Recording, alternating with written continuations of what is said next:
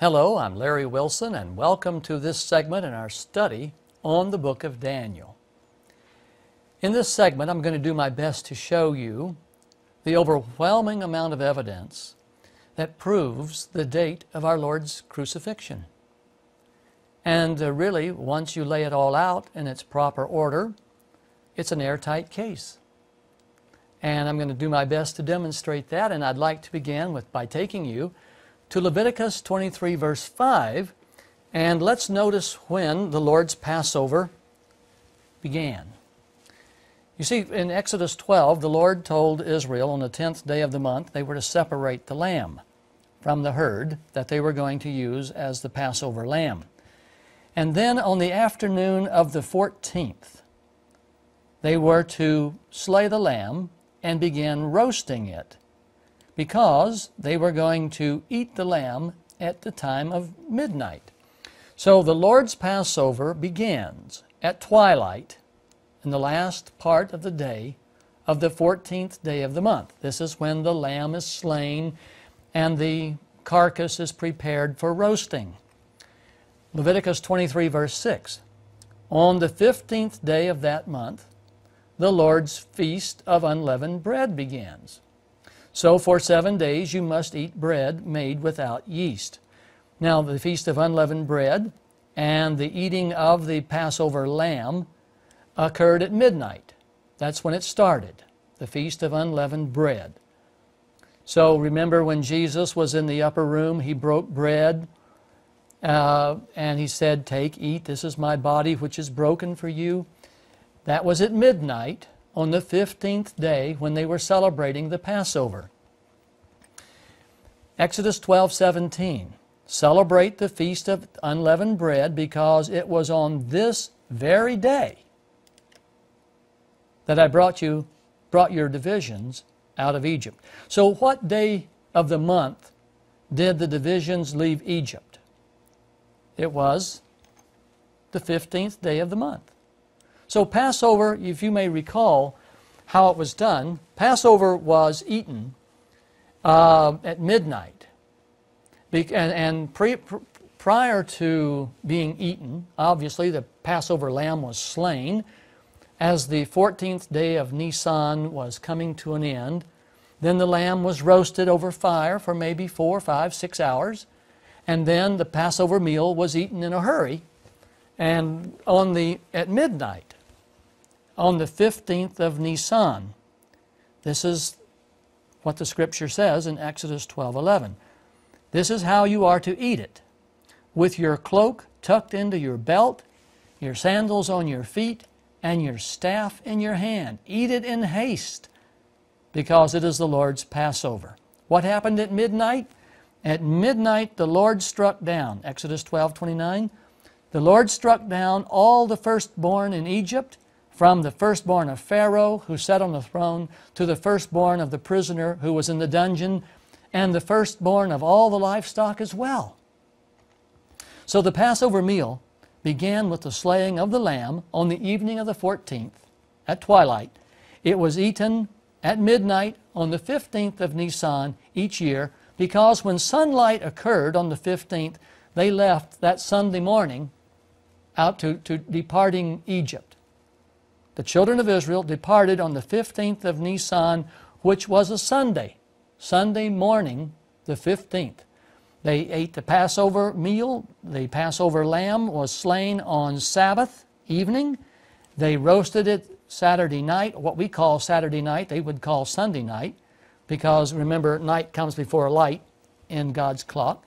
So they roasted it on Sunday night, and then Sunday morning, the 15th of Nisan, they departed Egypt. Now, notice what the law says concerning the observance of Passover. Numbers 9, verse 2. God told the Israelites, have the Israelites celebrate, God told Moses on behalf for the Israelites, have the Israelites celebrate the Passover at the appointed time. With God, timing is everything. Celebrate it at the appointed time, at twilight on the 14th day of this month, in accordance with all its rules and regulations. In other words, get this. If you're going to celebrate Passover as some Christians insist on doing, you have to do so in accordance with its rules and regulations. On the 14th of the month, you have to slay the lamb. That is the regulation. That's the law. A lot of people say they're celebrating Passover. They're just making that up. There is no Passover ceremony. There is no Passover feast anymore because Christ is our Passover. The Lamb has paid the price, and He nailed to the cross the regulation and rules and all that went with the observance of Passover. So if you're going to observe Passover, you can't do so without doing the things required at the time of Passover. So, Moses told the Israelites to celebrate the Passover. Verse 6, but some of them could not celebrate Passover on that day because they were ceremonially unclean on account of a dead body. So they came to Moses and Aaron that same day, and they said, we have become unclean because of a dead body. There's been a death in the family. But why should we be kept from presenting the Lord's offering with the other Israelites at the appointed time? Moses answered them, wait until I find out what the Lord commands concerning you. Then the Lord said to Moses, now pay close attention to this. Tell the Israelites, when any of you or your descendants are unclean because of a dead body, or are away on a journey, in other words, if you're out of town, they may still celebrate the Lord's Passover. They are to celebrate it on the 14th day of when? The second month, not the first month, at twilight. They are to eat the lamb at midnight on the 15th, together with the unleavened bread and bitter herbs. Verse 12, now watch this. They must not leave any of the food till morning, or break any of the bones of the lamb. When they celebrate the Passover, they must follow all the regulations. God will not accept less. Look at verse 13. But if a man who is ceremonially clean and not on a journey fails to celebrate the Passover, that person must be, what's the two words here? Cut off. What happens to Messiah in the middle of the week? He was cut off. What does it mean that a person must be cut off from his people because he did not present the Lord's offering at the appointed time? What does this mean? It means that that man will bear the consequences of his sin. It is sin to fail to celebrate the Passover at the appointed time when the Passover was required. God clearly says so. Numbers 9:13. You can read it yourself. God says that person must be cut off from his people because he did not present the Lord's offering at the appointed time. That man must bear the consequences of his sin. With God, timing is everything. Why do you think His seventh day is such a big deal? It's time, and timing is everything. We have examined the timing of Passover because there is an interesting problem during the crucifixion week of Jesus. There are two Passovers in the same week. The presence of two Passovers during the week of Christ's death is well known by scholars. But why there was two Passovers has been a mystery for many centuries. Let's look at this. Luke 22, verse 1. Now the feast of unleavened bread, called the Passover, was approaching. And the chief priests and the teachers of the law were looking for some way to get rid of Jesus, for they were afraid of the people. Verse 8. Jesus sent Peter and John, saying, go and make preparations for us to eat the Passover. Now, do you think Jesus is going to eat Passover at the appointed time required by the law? Of course. If He didn't, He would be guilty of sin, and His sin would be upon His own head, according to Numbers 9, verse 13. So Jesus sent Peter and John, saying, "Go and make preparations for us to eat the Passover." "And where do you want us to prepare for it?" they asked. And you know, Jesus tells them to go into town, and there they'll find a man with an upper room, and they are to make preparations there. And so they departed from Jesus. They left and found things just as Jesus had told them, so they prepared the Passover. And that takes about 6 hours to do. When the hour came, notice this. The Bible says, Luke 22:14, when the hour came, that's the hour to eat the Passover meal, which is midnight. Jesus and his apostles reclined at the table, and he said to them, "I have eagerly desired to eat this Passover with you before I suffer." So this is a Passover that's going to occur before Jesus is crucified. In fact, it happens the day before he's arrested. This is Thursday night. Now remember, Thursday night happens before Thursday light in God's calendar. Luke 22:16. "For I tell you," Jesus said, "I will not eat it again until it finds fulfillment in the kingdom of God." Jesus and his disciples ate the Passover on the 15th day of Nisan according to the law. Otherwise, if he didn't, Jesus sinned. And we know that he didn't sin. The Scripture says there was no sin in him. There is no provision for eating Passover on any other day except the 15th day of Nisan, unless there is a journey or a death in the family, and then Passover is to be celebrated on the 15th day of the second month, not the first. So now we find an interesting dilemma. Jesus and his disciples are eating the Passover on the 15th day of Nisan according to the law, and because we know Jesus didn't sin, we know it has to be the 15th day of Nisan, because that's exactly what God's law and God's clock requires. Now, the nation of Israel, though, did not celebrate Passover until 2 days later. In other words, Jesus ate the Passover with his disciples at the appointed time on Thursday night, Nisan 15. And remember, again, Thursday night comes before Thursday light. Then Jesus spent Thursday light, or Thursday day, if you will, on the Mount of Olives with his disciples the whole day. And then as Friday night was arriving, Friday night comes before Friday light, he retired to the Garden of Gethsemane where he was arrested.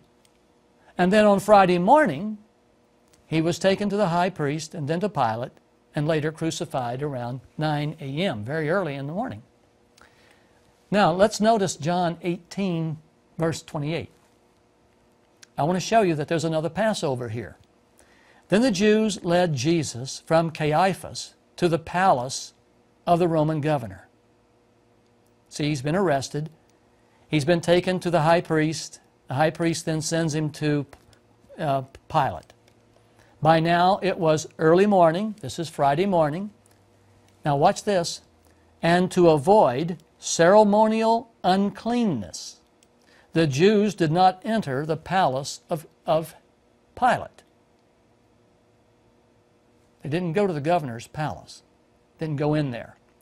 Because the Bible says, the last part of the verse 28, they wanted to be able to eat the Passover. See, this is where the dilemma is. Jesus and his disciples eat the Passover. Now Jesus is arrested. It's Friday morning, and the Jewish leaders will not go into Pilate's judgment hall because they don't want to be defiled so that they can eat Passover, which is the following day. There are 2 Passovers here. 2 Passovers. If you can see this, this will go very easy. So Pilate came out to them, because they could not come in to him, and he asked them, "What charges are you bringing against this man?" Now John says it was the day of preparation. This tells us the Jews did not have names for the days of the week. They called them by numbers. God, in fact, never gave them names, just numbers. But they did call the Sabbath, the seventh day, the Sabbath, and they did call Friday the day of preparation. That is well known, the preparation for the Sabbath. So John says it was the day of preparation. And the next day was to be a special Sabbath. A special Sabbath is when you have two holy days aligning at the same time. A seventh-day Sabbath and the Passover happening at the same time made it a special Sabbath, a high and holy Sabbath. The Passover hasn't happened yet for the Jewish nation, but the Passover has taken place for Jesus and His disciples. So, it was the day of preparation, and the next day was to be a special Sabbath, because the Jews did not want the bodies left on the crosses during the Sabbath. They asked Pilate to have the legs broken and the bodies taken down. What does the Bible tell us? The Bible tells us there are two Passovers. Why are there two Passovers? Because there are two different Nisan 15s. Because there were two different calendars. Jesus and His disciples followed the synchrony required by the God-made calendar, and the Jewish nation was following the man-made calendar. Let me show you something here that may be helpful to you. Let's see if I can get this on the screen for you. This is let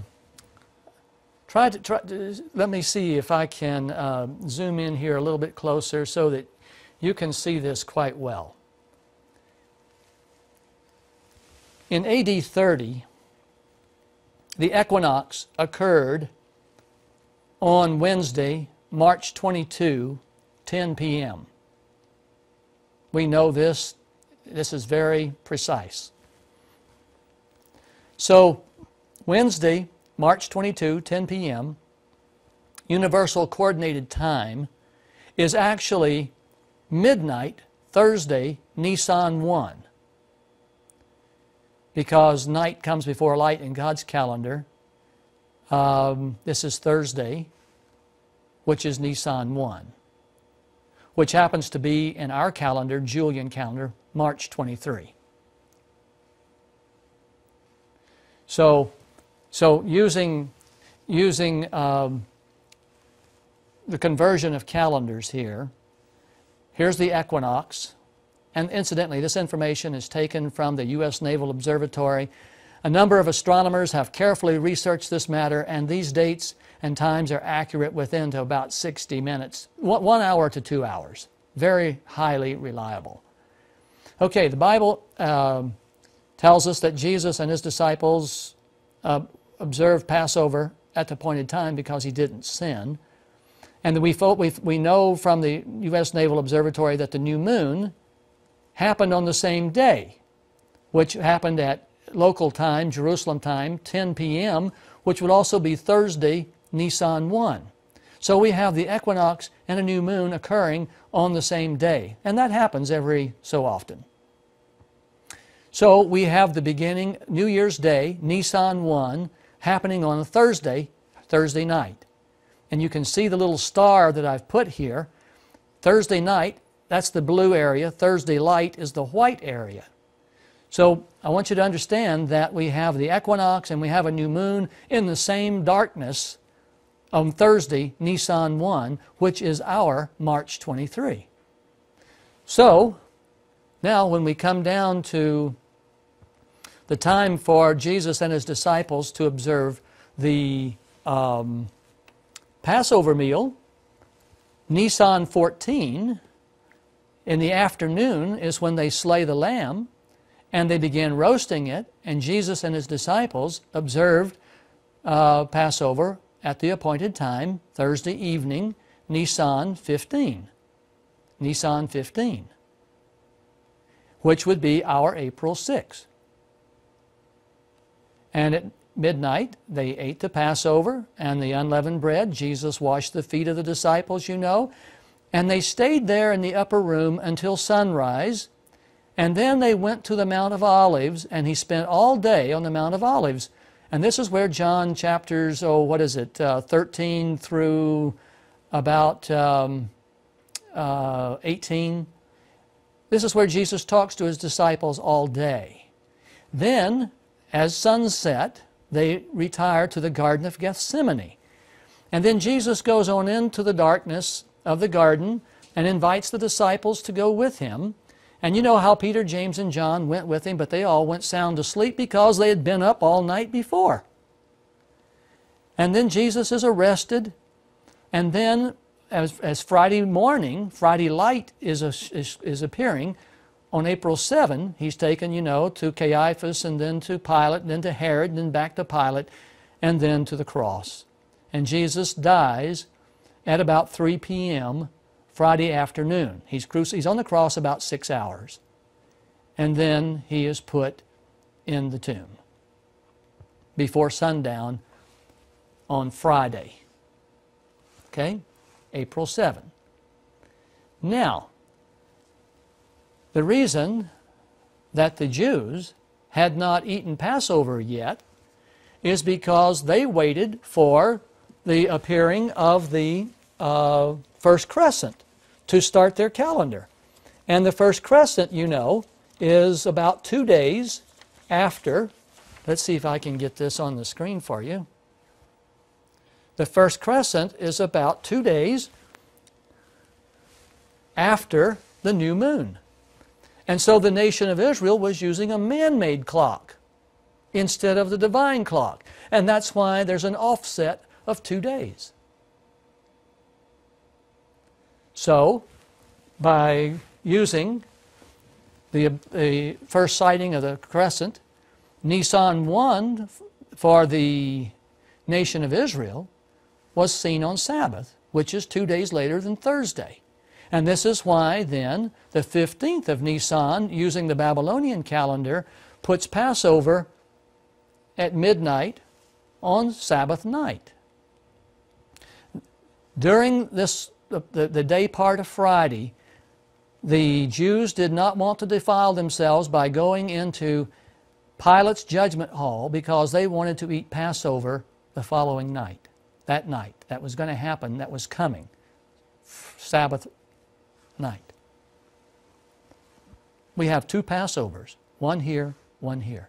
This one that Jesus and his disciples observed is according to God's clock.